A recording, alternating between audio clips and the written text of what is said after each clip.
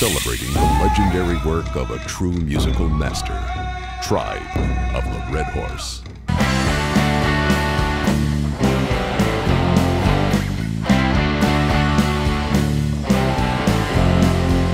Ten silver saxes, a bass with a bow. The drummer relaxes and waits between shows for a cinnamon girl. Keep on rocking in the free world. Keep on rocking in the free world.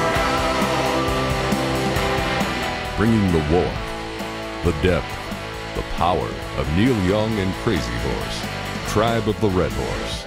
Well, Tribe of the Red Horse was really a way to celebrate the music of Neil Young without being a caricature of Neil Young. It's important for us to portray his music respectfully, but also realistically and faithfully.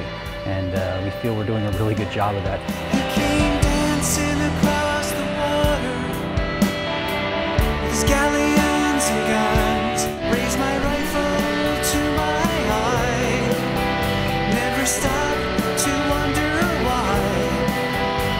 Then I saw black in my face flashing in the sky. Capturing the magic of the musical time and faithfully recreating the feelings again for you, live.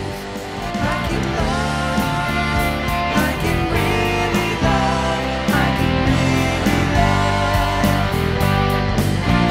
Like a mountain that's growing, a river that flows. Let me come over, I know you know. When you dance, ooh, I can really love. I played with hundreds of different kind of bands, from funk to rock to punk back in the day. Even have the wardrobe to prove all those, but of all the bands, this is the most fun. I always tell people this is the most fun per note of any band I've ever worked with.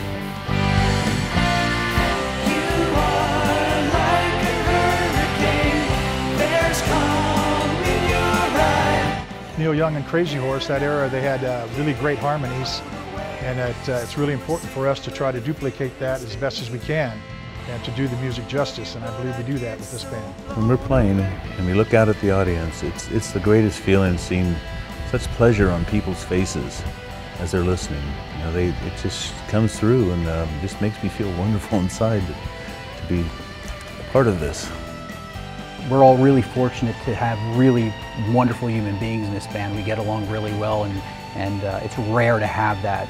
And I think that kind of emulates maybe what Neil and Crazy Horse have, that kind of brotherly relationship. And I think that comes out in the music and the joy we have on stage, and I think the audiences can sense that. Tribe of the Red Horse, happening on a club, theater, or festival stage near you. For more information, go to tribeoftheredhorse.com.